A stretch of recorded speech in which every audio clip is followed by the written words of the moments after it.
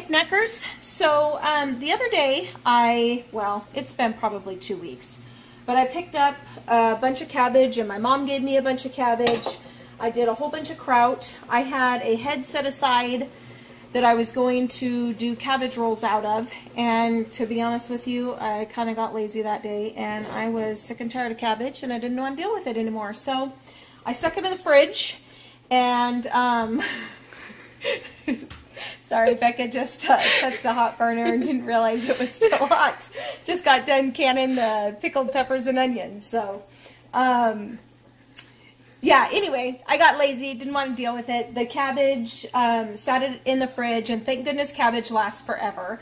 I did have to peel off some of the layers because they got kind of moldy and gross, but it was a huge cabbage. It was ginormous. So I had lots to sacrifice and still had a lot of cabbage left over. So normally I don't use this much in my soups, but today I'm gonna, because I have it and I don't want it to go to waste. I've already wasted enough of it, so I'm gonna make a huge pot of cabbage soup. So what I have going in here already is 2 pounds of ground beef. It's basically browned. I'm going to throw in some onions, and this is actually 1 large onion. We're going to let that soften. And the reason why I'm bringing you along making this cabbage soup is, one, because I think people like cooking videos in general, even though mine is more canning. But anyway, I think everybody likes canning video or cooking videos. I know I do. But the other is I have some jarred tomato water, and I get asked a lot when I post on my Facebook pictures of my days of canning tomatoes, what the heck do you use tomato water for? So I decided that when I was making my soup, I'm going to show you what I use it for. I throw it in as the broth, and I'll probably add some beef bouillon or better than bouillon, whatever that stuff is. And I'm also contemplating throwing in a jar of beans. I haven't quite made up my mind yet. It's going to depend on what the soup tastes like at the end, and I don't know.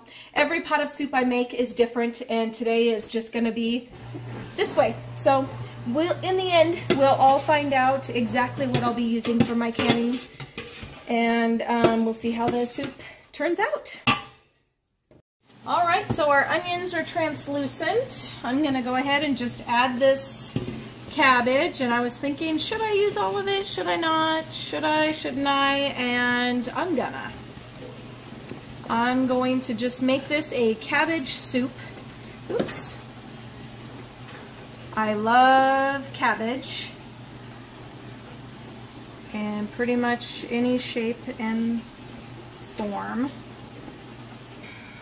I'm going to open up my tomato water. And after I said that I was going to use that better than bouillon, I don't know, I might end up using some of my beef broth as well. We'll see. This is kind of what I do when I cook. I go back and forth about things and mix things up and kind of make things my own. So I'm definitely going to need some more water in there, although as that cabbage cooks, it'll cook down a bit. So I think I'm going to throw in another quart of water. There we go. And I'll grab that better than bouillon. And I think what I'll do is I'm going to start off with a tablespoon.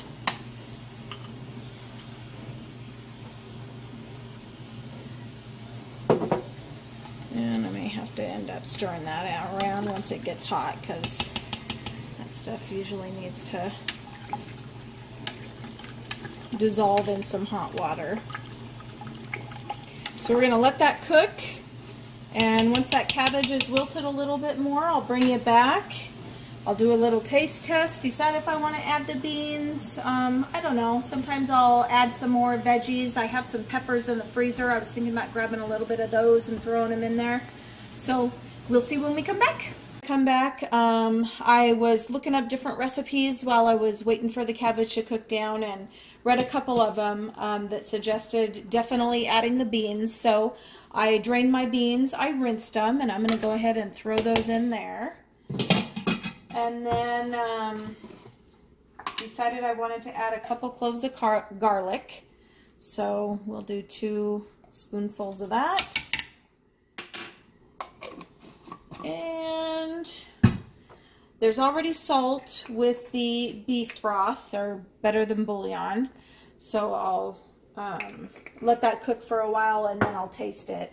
One of the recipes had paprika in it. I have honestly never put paprika in my soups. Ooh, that seems like a lot.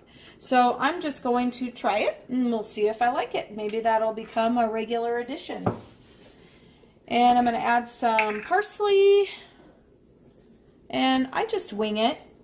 You know, if I'm tasting it when it's done and I think it needs some more added flavor of some sort, then I'll add it then.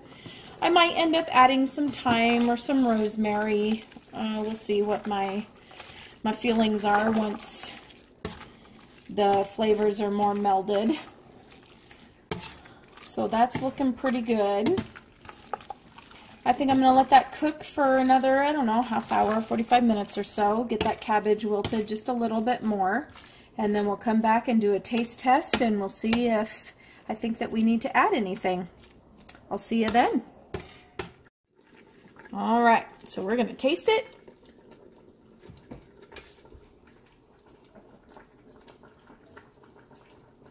Hopefully I don't burn my mouth off.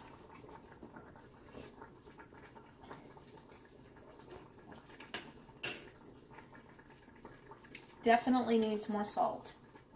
So I think what I'm going to do is, that's actually kind of thick for a soup. There's a lot of cabbage in there. So I think what I'm actually going to do is I'm going to end up adding a jar of my broth, and I'm also going to do a teaspoon at least of salt because it definitely needs some. Ooh, that might actually be closer to a teaspoon and a half, but I think with a big pot like that, that'll be fine. So I'm going to grab a can of my broth and get that in there.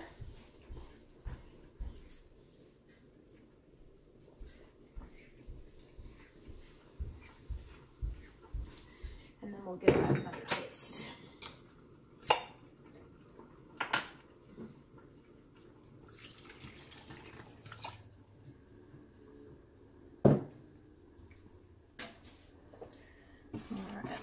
Stirred up. Oh, that consistency is much better, I think. It's more like soup, which is what we're going for.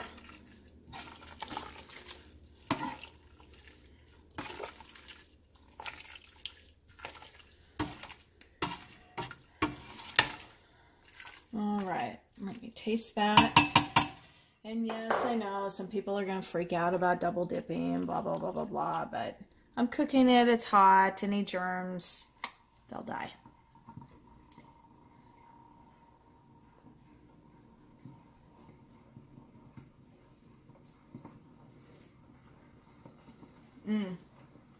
That's fantastic. All right, so there you have it. That's how I made my pot of soup for the evening. Hope you enjoyed it. Thanks so much for watching. Bye-bye.